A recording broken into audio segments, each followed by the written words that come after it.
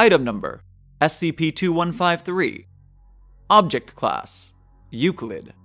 Special Containment Procedures: between 25 and 50 live SCP-2153-1 specimens are to be kept in Site-101's greenhouse, and are to be cared for in an identical fashion to non-anomalous clovers. Infestations of SCP-2153 outside of containment are to be destroyed through herbicide application. Foundation web crawlers are programmed to censor references to SCP-2153-A. Research is ongoing on methods to block emails sent by SCP-2153-A. Members of the public who receive emails from SCP-2153-A may be administered Class A amnestics on a case-by-case basis.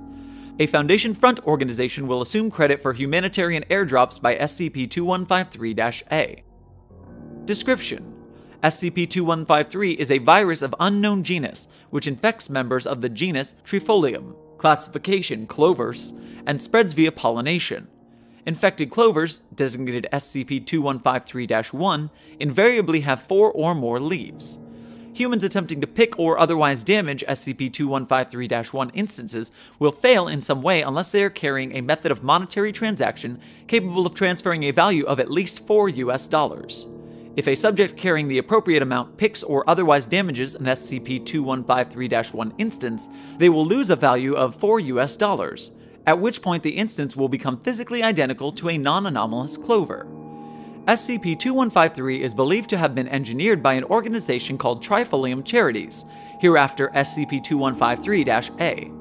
SCP-2153-A is responsible for over humanitarian airdrops in various locations since 2005, containing both various humanitarian supplies and hundreds of preserved instances of SCP-2153-1 sealed in plastic sheets.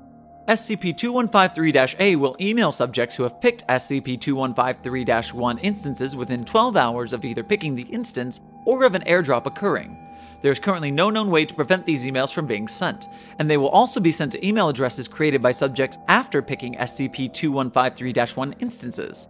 However, individual emails may be deleted normally and will not reappear afterwards. Addendum: the following are sample emails from SCP-2153-A. The first was sent after picking an SCP-2153-1 instance, and the second was sent following an airdrop. Thus far, all emails received from SCP-2153-A are identical. Websites linked in the emails lead to 404 pages. Dear Recipient's first name.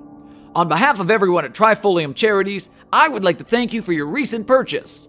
Your support allows us to perform life-saving work all across the world, helping the people who need it most. To learn more about our organization and our mission, please visit our website at www.trifoliumforgood.com.